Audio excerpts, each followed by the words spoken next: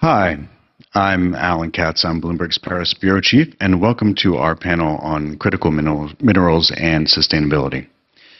For a century, oil companies developed a vast network to extract, refine, and deliver their product to customers around the world. Sourcing the materials needed to build an alternative, less carbon-intensive economy presents a whole new set of challenges. China has tackled these successfully for more than a decade, making it a leader in so-called critical minerals. And now the US and Europe need to catch up. So what are critical minerals? About 50 metallic elements and minerals currently meet those criteria, mostly for their role in building the infrastructure required to reduce carbon emissions and because they're used in semiconductors. And some of them include lithium, cobalt, and nickel used in electric vehicle batteries, silicon and tin used in smart grids, rare earths that go into wind turbine magnets, copper for grids, wind farms, and other applications, and gallium and germanium for solar panels and defense radar, among other applications. While many of these critical minerals can be found in a raw state across the globe, extracting them and refining them can be costly, technically challenging, and polluting. China dominates the entire value chain in many of these products, accounting for more than half of the world's production of battery metals and close to 100% of rare earths. Even in less rarefied metals such as coppers, forecasts for massive demand growth have sparked a realization that there might not be enough to go around. This year, the European Union categorized copper and nickel as critical raw materials for the first time, and senators in the United States are looking to do the same for copper.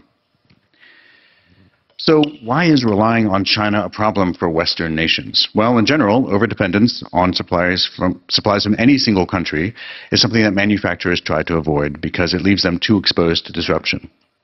With China, there's also the sometimes difficult relationship with the U.S. to consider. In July, for example, China said it was imposing restrictions on exporting gallium and germanium, a move that's likely to raise cost for hardware manufacturers. So what are China's economic rivals doing about this? Well, the Inflation Reduction Act aims to help the U.S. meet its climate goals through investments in renewables and EVs and curb prices of raw materials needed for the climate transition. The European Union's Critical Raw Materials Act, launched in March, aims to ease financing and permitting for new mining and refining projects and strike trade alliances to reduce the bloc's dependence on Chinese suppliers. The U.S. and Europe are also looking to set up a buyers club to strike supply deals and investment partnerships with producing nations. At a meeting of the Group of 7 nations in April, ministers agreed to commit $13 billion to fund new mining projects. That, of course, begs the question of how is China responding? So Chinese companies look like they're set to consolidate their grip on some key metals such as nickel and cobalt. In lithium, while the U.S. is building out supply networks with free trade partners such as Canada and Australia, China is consolidating its relationships with African nations. In rare earths, there are signs that China may seek to slow the West's efforts to build new mining and processing capacity by restricting exports of key technology and equipment. So, with that somewhat complicated and contentious picture, let me turn to our panelists that we have with us today. To my left right here, we have Geoff Streeton, Chief Development Officer at Eramet, which has world-class mining deposits in manganese, nickel, mineral sands, and lithium. Next year, Eramet will become Europe's leading producer of battery-grade lithium, with the startup of production at the Centenario Ratones site in Argentina. And in Indonesia, it's working on the production of nickel and cobalt salts from the world's largest open-pit nickel mine. Since you're also talking about sustainability, I should add that Eramet's ambition is to become a reference for the responsible transformation of the Earth's mineral resources. Next along on our panel is Mikael Staffas, the president and CEO of Boliden, which is the leading base metal company in Europe, producing mainly copper, zinc, and nickel, and has operations from exploration and mining to smelting and recycling. It's specialized in producing metals with a low carbon footprint alongside a strong safety culture. And finally, we have Reta Jo Lewis, the president and chair of the U.S. Export-Import Bank, the Export Credit Agency of the United States. It provides American businesses with the financing tools necessary to compete for global sales, but it does a lot more than that. And in the context of this panel, for example, the Exim Bank may be tapped to provide risk cover for critical minerals development in Australia, at least according to that country's resource minister, Madeleine King, which said that last month. And earlier this month at a conference in South Africa, Ms. Lewis said, quote, Exim is looking and interested in all types of projects, all sectors. So first of all, let me welcome all three of you. And starting with you, Ms. Lewis, so what do you see as the role for the Exim Bank in financing mining activities? And given that there is so much demand, why do we need government funding for some of these projects? Well, first of all, thank you so much for that question. It's good to be able to be here to talk about these subjects, this particular subject today. The way we look at it at XM is when you look at us as America's export credit agency and we look at our mission, which is about sustaining jobs and facilitating exports, it's really about how we use our financing tools. How can we deploy the tools that we have to support U.S. business and foreign buyers who want to work with who want to purchase goods and services from the United States? You know, when you look at the tools that we have, everything from direct loans or our guarantee program, our insurance program, we are trying to find any type of method financially that's mandated by Congress to allow us to use to help our companies to be more competitive. We want to make sure that they not only are out there competing, we need them to win. So if we have to, we have been able to introduce new flexibilities for them so that when they're out there competing against others, it helps us to help them level the playing field. Great. Thank you. So, but one thing that I'm not sure was quite answered in that response is for mining in particular, again, there seems to be a lot of demand. Are there some market failures, or something that sort of the Exim Bank really sees as, okay, this is why we have to be there to help these companies? Well, you know, it's all about looking at Exim from a perspective of being there to support when you have those extra political risks or those to be able to mitigate that risk. And so when people are coming to XM or when they come to government, you ask the question of why is government involved? At the end of the day, having been a principal player as a part of the discussion with the Mineral Security Partnership that was launched at the State Department, where U.S. brought together 14 economies to work on these particular issues, they always are looking, where is government going to intervene, and does government have some tools to be able to assist in that? Because at the end of the day, these are all driven by private sector, but government wants to be there to be able to step in where a commercial bank or a non-bank lender cannot. And we're not trying to take the place of the market. We're trying to make sure that we can be there as one of their partners in the securing of these different types of minerals. Great, thank you. So turning to the private sector then, so both Mikael Staffas and Geoff Streeton, I guess Mikael first, what do you think about the ability of mining companies like yours, but also talking about the industry more broadly, to meet this kind of demand that we've sort of laid out for these critical minerals? Well, first of all, of course, demand and supply always meets in this industry. It's just a question of the price.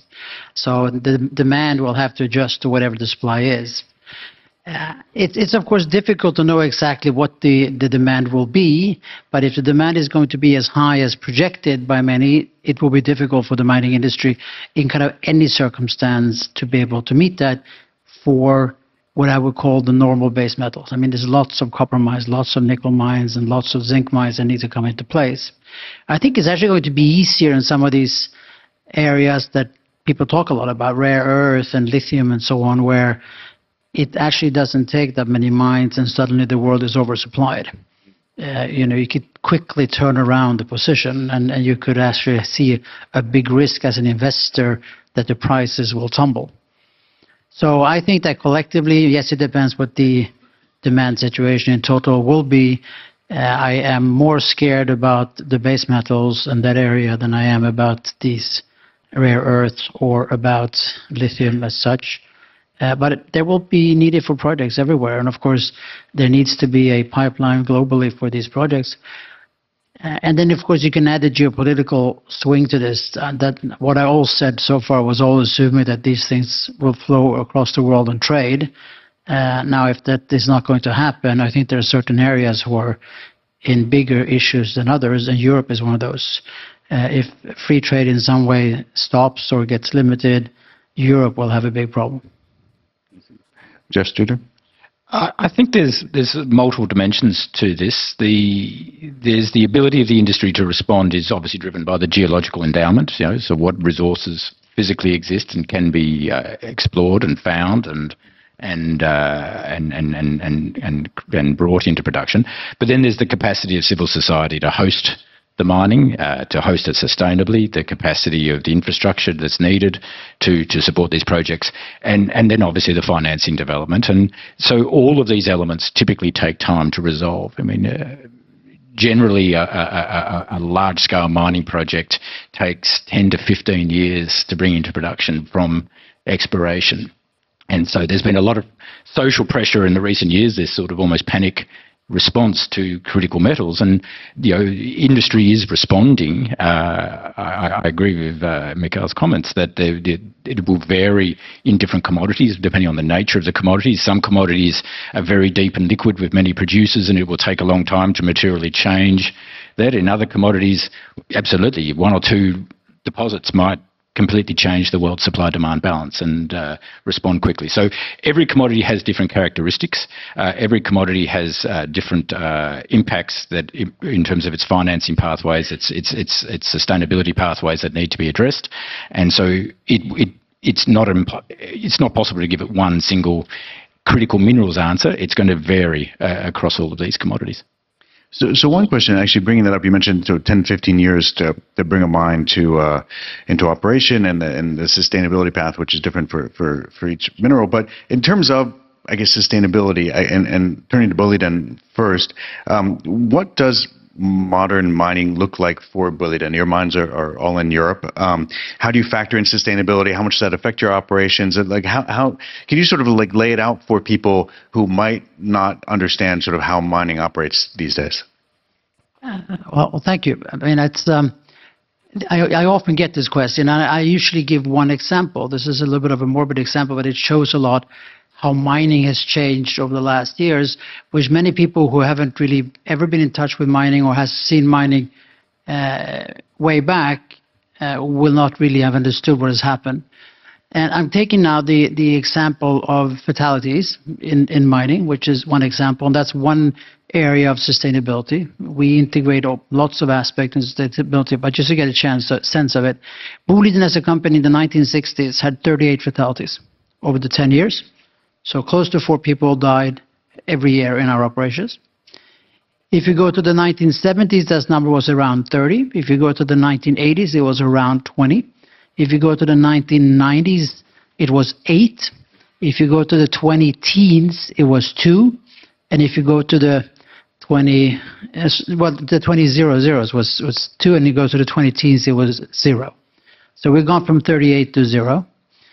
This is, of course, a development that is by one company, and I think that we are a little bit spearheading. If we would behave like the average large mining company of the big 26 that are members of ICMM, we would have had 7 in the 20-teens. We had 0. But of course, 7 is much less than 38 anyway, and everybody has gone on this sustainability journey. And that's just an example of how mining has totally changed over the last 50 years, and many people have not seen that. Now, this is one example on occupational health. It's kind of easy to talk about. It's easy to people understand. But you can make the same argument about emissions to water, emissions to air. You can make it about almost any area of mining, and you'll get the same kind of development. Basically, we've gone to an area where we feel that on these areas we're doing very fine. Mining still has some areas that needs to be worked more upon. The climate change or the climate challenge is, of course, there for us. And here we have a way to go. Even though we are very much part of the solution for everybody else to handle the energy transition, we're also part of the problem because we are emitting CO2. Here, there's also been a lot of developments over time, but there's more that can be done. And then the last part of sustainability, which always has to be put into place, is biodiversity. Here, many more things can be done. We as a company have committed on biodiversity to be net positive in 2030. That's only 7 years away. We have committed to the science-based targets for the mining operations on the CO2. So we are well underway to make what is already very sustainable operations even more sustainable. Thanks. And now Boliden's mines are all in Europe. What about for Eramet? It's a European company, a French company, but you have mines in Gabon, Senegal, as well as Indonesia and Argentina. How do you factor in sustainability into your operations? And again, how does it affect you? How does it affect those? How does it affect your output? How does it affect your pricing? Sure. So firstly, mining's a global industry, so you can't be a sustainable operator in an international industry and operate differently in different places. You have to apply the same values, the same principles wherever you operate, and that's certainly something that I find most international mining companies are very strongly aligned with these days. So we apply the same operating principles globally. It's not a European mindset being different to how we operate in other countries. So the issues that Mikael spoke to, we have to address wherever we are. The social dimension of community, I think, is the other dimension that needs to be these days very addressed. So traditionally, I think mining was able to sort of argue that the economic value of the activity overrode potentially the sort of the other concerns, and that led to outcomes in the past where mines were imposed. These days, we have to be very much operating in a way that makes our host communities want us. So that's the final element of the puzzle. So the other element, of course, is that being a global industry, it's also global capital, and so our capital providers expect us to operate in a consistent manner globally. So from that regard, there's no substantive difference. So speaking of capital providers, so this is a question for all three of you. There's been, of course, a surge in ESG investing over the last several years. Some of them are, as we discussed actually before this panel, are quite limited funds that really exclude mining. Some of them are more broad in the kinds of investments that they will allow. But how does the rise of ESG investing affect the mining industry and in your ability to get funding? Are either of your companies able to tap into ESG funds? How does the Exim Bank work with ESG funds in terms of trying to sort of get the capital to the right places? And I guess we'll start down the panel. So it's absolutely a factor. Now, there are different types of ESG-driven investments. So there are funds who are specifically ESG is at the heart of their sort of constitution, for want of a better word, and they can be often very selective in what industries they choose to invest. Then there's the more mainstream capital market approach, which is really more about investing but with an ESG awareness. And so certainly mainstream capital markets, we see much higher ESG awareness than was traditionally the case. We have to put as a company a lot of attention into managing ESG rating in the same way that traditionally commercial enterprises might manage their credit rating.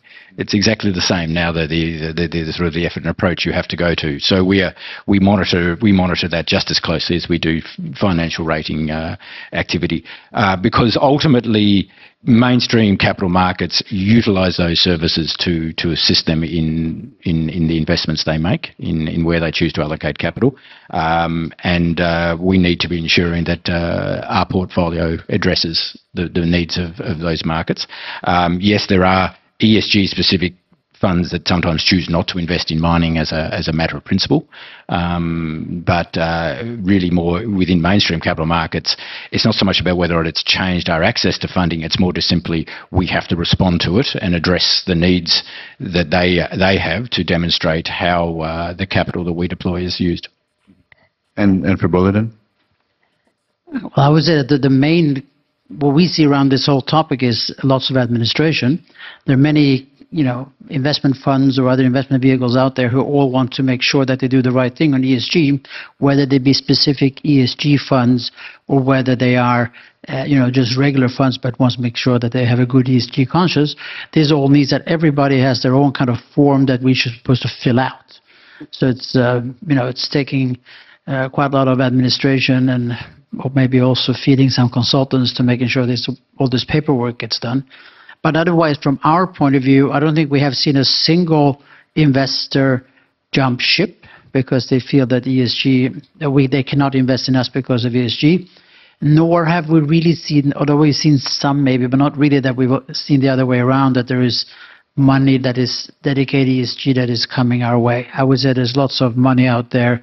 Everybody's keen on ESG, and it hasn't really affected the way that they invest in our case.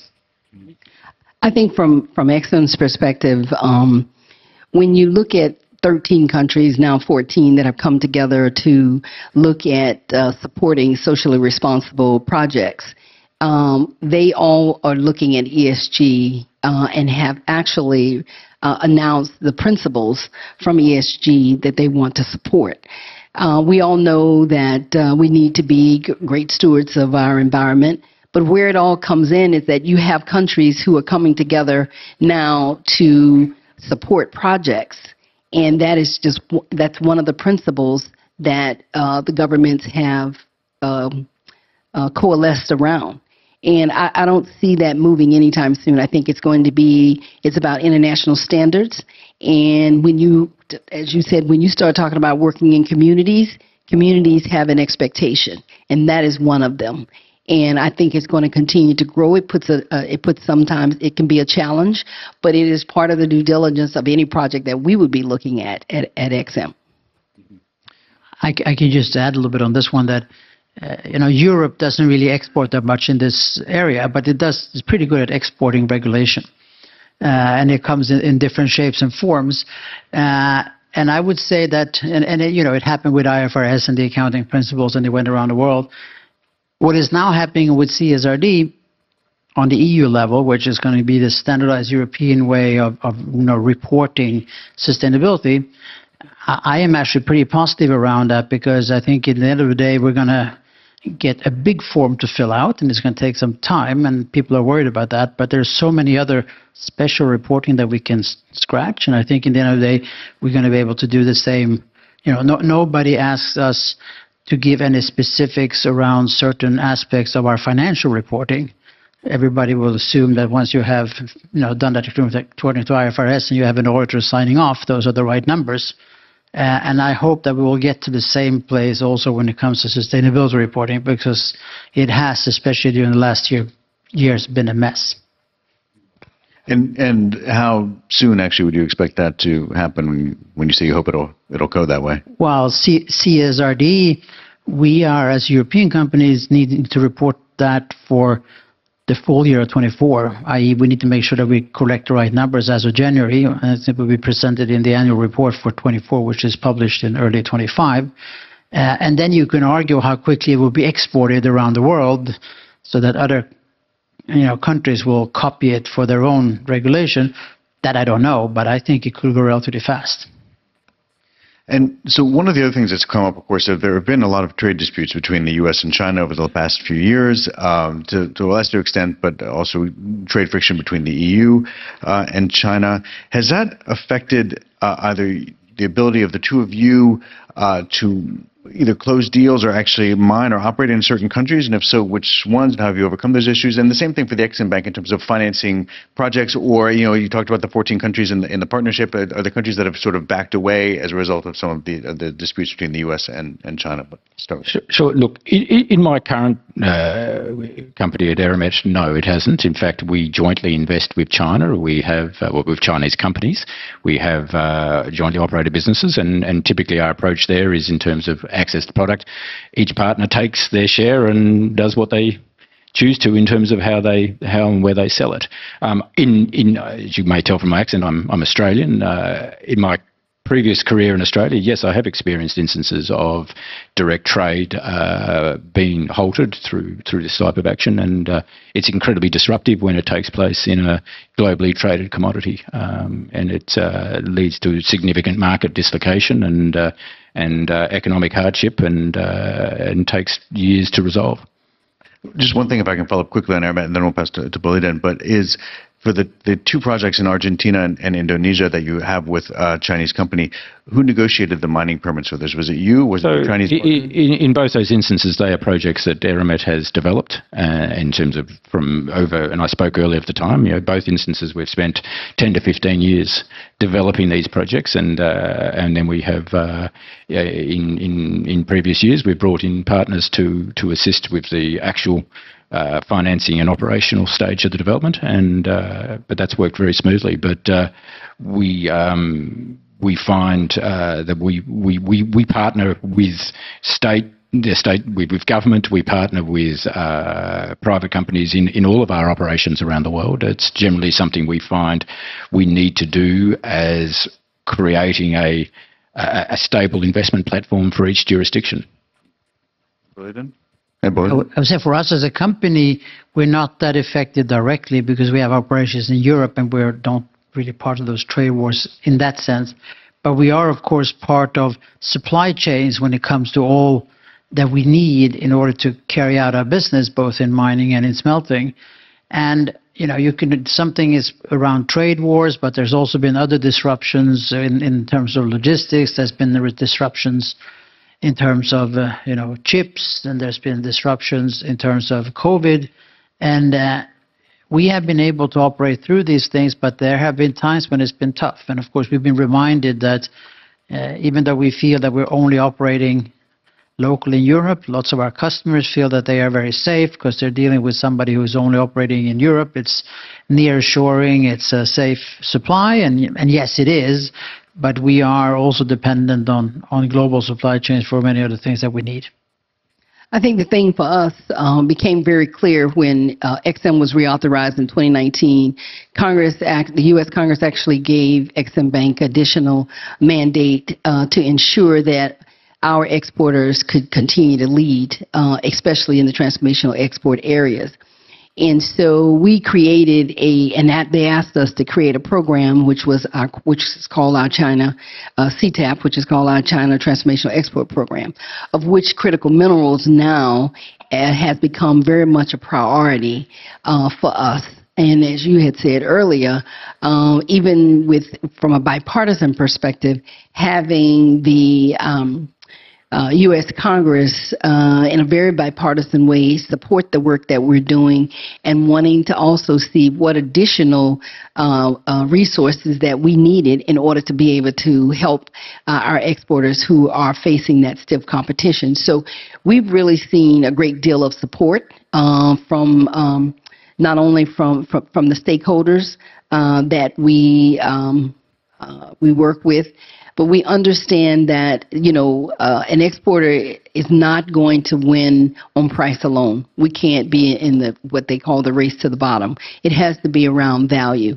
And it has to be about the fact of, does our agency, as a government agency, have the tools that we need to be able to help our exporters to have a lot more flexibility when they come to us seeking the kind of financing that they need. And we want to also then be able to use what we have in partnership and collaboration with private sector to be able to support our different companies.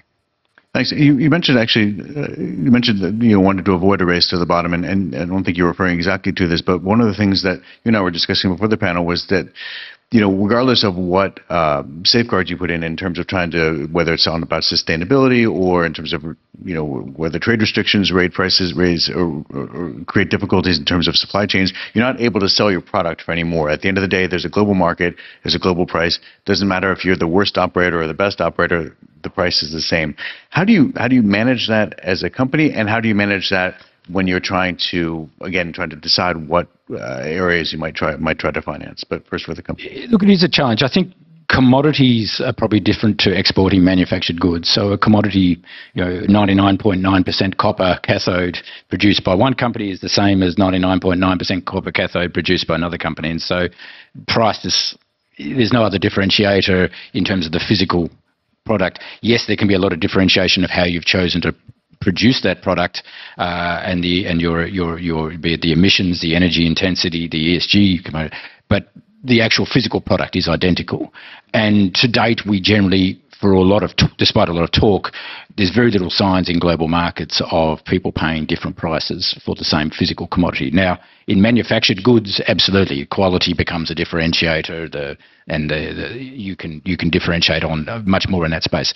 So in commodities, our experience is we have to deliver improved sustainability in how we produce in order to sustain our license to operate.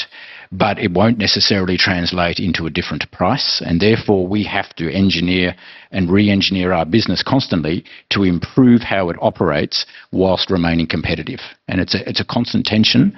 You build in cost, obviously, as you choose to operate in different ways. Sometimes you can remove cost through sustainability. So if you can reduce your energy consumption, in today's high-cost energy world, you may actually reduce your cost of production and improve its sustainability at the same time, but often you're adding cost. But you have to find a way to do it and stay competitive. And so sometimes for us, we find that means we have to bring our ESG approach, but perhaps access lower cost engineering or lower cost construction from elsewhere that enables us to remain competitive in how we build our plants. But you absolutely have to be sustainable to keep your license to operate, but you also have to be cost competitive in a global market. And for Boliden, because one would assume, or at least my assumption is, operating in Europe, you start at a cost disadvantage. How do you manage that? I mean, this is nothing new. I mean, this is commodity markets. We are total price takers. The chance to differentiate the price is very low, even though we're trying to get some premium for our sustainability profile. It is very difficult. So yes, and by the way, this price also moves around all the time. So that means that you need to be very good at financial planning. You need to make sure that you have a balance sheet that is capable of handling the ups and downs regarding these situations. And then, of course, you need to make sure that you are very efficient when it comes both to, operating cost and capex around how you do things. This is nothing new. It's been like this for all the time, and you have to make sure that you are more productive than your neighbor, and that's the way that you make money over time. So that's why I have to live with. But I think it's, for those who have never been to mining before, some people kind of look at our balance sheet and say, well, you have almost no debt. You're sitting cash rich. And I usually say that, yes, that's true. But remember, we get into Lehman crashes and we get into all kind of things, every 10 years or so. And we need to make sure that we have a balance sheet strong enough to survive those situations as well. And of course, but this is absolutely nothing new, but it makes us very different from other companies. And the Exim Bank, in terms of avoiding, again, as you pointed out, you need to avoid that race to the bottom. But again, does it mean that you are selecting specific projects based on the actual sort of quality of the project itself, or what? Absolutely. I mean, the way that we work is that you need to have an idea in geology where you want to go, and then you get some idea about what the kind of potential project will look like and what the geology looks like. But very quickly you have to build a model. How much would it cost to invest in to be able to build this mine? What would the operating cost be while you're operating it? What would it look like? What would does the total economics look like? And not to forget, the closing cost, which is not insignificant in a mine, needs to be in the calculation from the beginning. And we will only pursue the projects that look good from a financial point of view. Sustainability will also be part of these discussions early, even though I think that's actually, from our point of view, maybe not such a big differentiator. But if there is some project that would have some kind of environmental issue that will be difficult to handle, that one was, of course, be more of disqualifying. But I think otherwise, yes, that's the whole thing that you work with mining. You need to find all the projects, and then you need to be very smart about assessing what is the total economics going to be for the next 50 years over a whole cycle before you decide to invest. Because once you decided to invest those $3, $4, $5, $6 billion or euros, there is no turning back. One of the things, from XM's perspective, we can't pick winners and losers. I mean, we're totally prohibited from that. Everything at XM really begins with an application. It begins with those individuals who are looking and seeking XM financing, and they range across the board. What that selection, I think that you were, or maybe I was mentioning, was in the mineral security partnerships where the 14 countries have come together. There is now a list of projects that have been reviewed by those governments that are a part of this process that they believe is bankable, and they're looking across the board at who is going to be the ones that's going to be financing these projects, or who want to have the opportunity to finance those. If those individuals on those lists come to XM, we're going to look at each and every one of them that's being brought to us. But we're not out there picking, one winner over a loser, or one who might not be as maybe more challenging. The thing for us is that we are broad and we're open for looking at all sectors and in the ecosystem of the critical minerals. And so when Congress authorized us, they gave us a lending cap of about $135 billion. We have spent now we've authorized now about 35 of that, and we have another $100 billion left. So we're being very aggressive now in this space, because we all saw over these last several years where with all of the different, whether it was COVID, whether it was what happened with geopolitical events, whether it was happening in our supply chain, we know that to make this transition, we need all of these minerals. And right now, we realize that coming together as economies is going to be what's going to help us move quicker, faster. Because, as he said, these things take a very, very long time. They're very complicated deals, very complicated transactions. And if they are interested in being supported by government, we want to be able to be there for them. And so we're actively seeking and looking at projects all the time. I do feel there is, in recent years, with this focus on critical minerals, there's a lot of new participants in financing mining that haven't traditionally. We see our end user customers wanting to get in, government agencies such as yourself. There is a risk. There's a lot of people participating now who are not familiar with mining, and you do need to pick winners. And you do need to pick losers, because we do run a risk with such a strong market response as happening now. We run a risk of putting in production projects that shouldn't have been brought into production, that are inferior. And these are multi-decade assets that need to be competitive for 30, 40, 50 years, whatever their resource life is. And the investors in these assets need to be confident that the asset is going to be able to remain competitive. And so Mikael spoke about the amount of work we do as an industry to really test the robustness of the business case of the projects we bring forward. I do feel the investors seeking to intervene and secure supplies do need to be careful, because it is very easy to suddenly discover 5 years from now the supply-demand balance has been re-established, volumes have been brought in, the market re-establishes itself in terms of pricing, and suddenly if marginal projects have been backed that were brought in too soon, they will then become enormously value destructive. I mean, I think from our perspective, we would look at it to say we're looking for the bankable project. So if that's going to be the winner, we're looking for that. We are using all of the skills that we have internally from our professionals, whether it's technical, whether it's legal, whether it's those that are the engineering and the environmental types, financial, to analyze each and every one of these projects.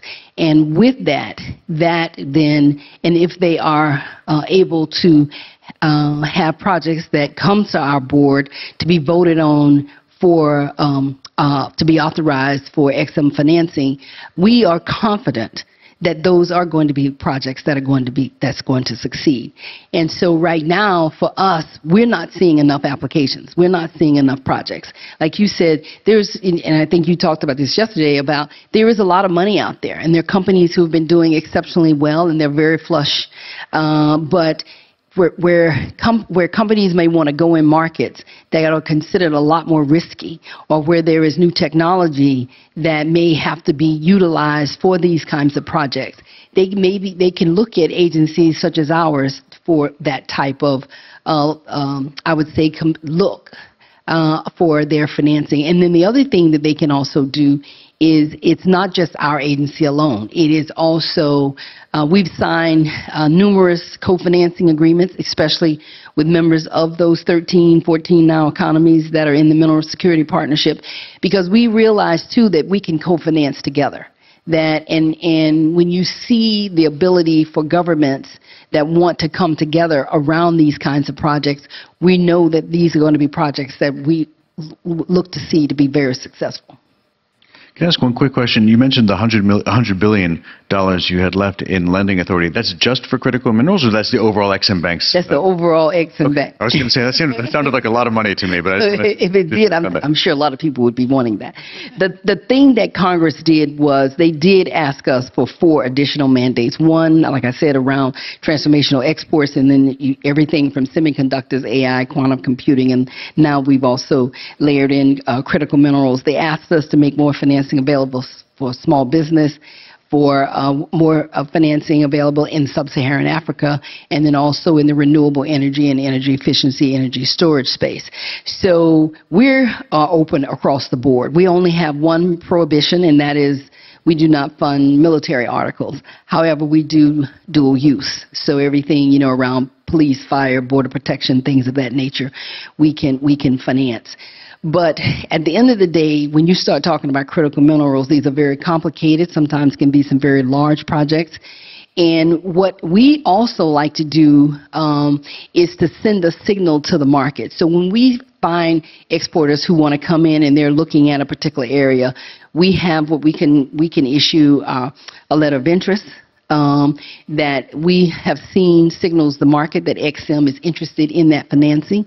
Those can be issued in anywhere from 7 to 10 days. We do a number of areas of due diligence just to talk about where we see the viability of a particular project. We've also been successful in working our engineering multiplier program. Those can be projects that if someone wants a direct loan that goes into, it can be folded into the life of the larger loan if we want to finance that. But that kind of program we recently just did with a co-financing agreement with Australia and with Korea and the United States coming together around a critical minerals project. Our engineering multiplier program really is allow for feasibility studies that can be done, for pre-design, pre-construction, consulting services, and it really is just continuing to bring those particular projects in closer to us so that we can begin to work with them so that they can see that XM is interested, as well as any other co-financing partners that we might have. Great. Thank you. So I did want to, we only have about 5 minutes left, so I wanted to bring up recycling while I still had a chance. With the demand for critical minerals, recycling will also become a bigger issue with, expanded use of EVs. There's lots more lithium around and other minerals. Can you describe how you see the metals, the two of you, I think more than the next, metals and mineral recycling going over the next few years, and what projects you have on that front? Sure. Look, you're absolutely right. I think this is going to become an increasingly critical aspect of mining. I mean, recycling has existed for many years. Steel, aluminium, copper are routinely recycled. Other metals are more difficult to recover and recycle. Critical minerals, obviously, we're suddenly going to start building an enormous inventory in our society of nickel and lithium in batteries. Tons and millions of tons of this is going to be driving the streets of every city, and every 10 or 15 years needing to be recycled. And I can actually envisage a world where today we focus on identifying the mined inputs of these metals, but in 20 years from now we'll have an enormous global inventory of this metal driving around needing to be recycled.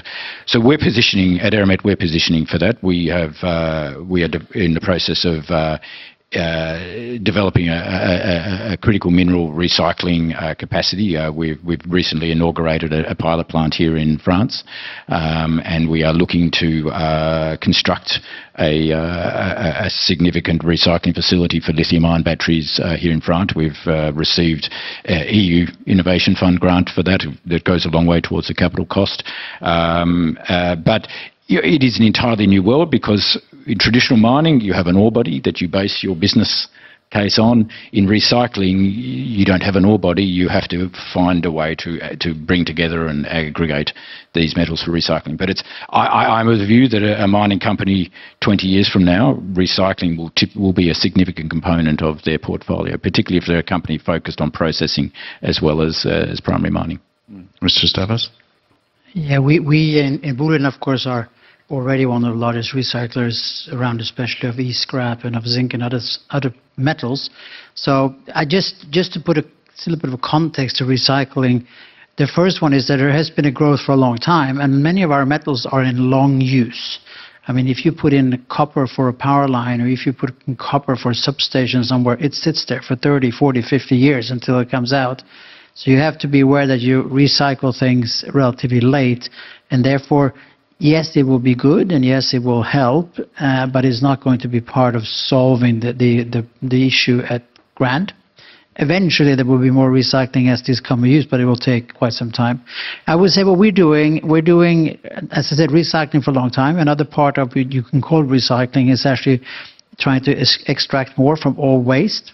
And we're doing that. We built a brand new leach plant in one of our copper smelters to be able to handle and take out the last valuable metals before the remaining arsenic and the mercury and whatever is taken way underground.